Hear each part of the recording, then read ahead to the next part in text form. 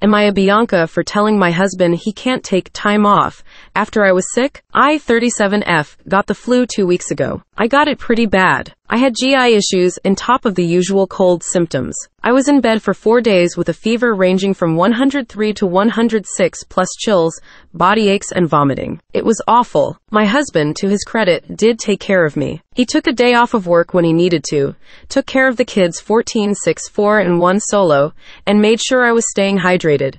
Asked if I needed anything ECT. However, he's not me and there are things that didn't get done. I'm a Som and manage the lion's share of household chores. He works long hours and you can't do chores if you're not home. When he is home, he does spilt things with me mostly fairly. He's not used to having the kids by himself for days on end though. Laundry piled up. The kids made epic messes. The dog poop didn't get picked up in the backyard, and a bunch of other random tasks didn't get done. He also gave the kids stickers, which they stuck to our hardwood floors, windows, and furniture. I have to scrape them all off one by one. I'm feeling better now, but not 100%. I'm starting to dig us out of the hole we fell into. Today, my husband told me that he was going to take a few days off to recharge. I told him we could discuss this next week, but right now I really needed his help with the kids so I could reset our lives and get back to normal. He got a little pissy and I snapped at him and said that maybe if he had done more than the absolute minimum when I was sick, it would be a different story. He's not happy with me,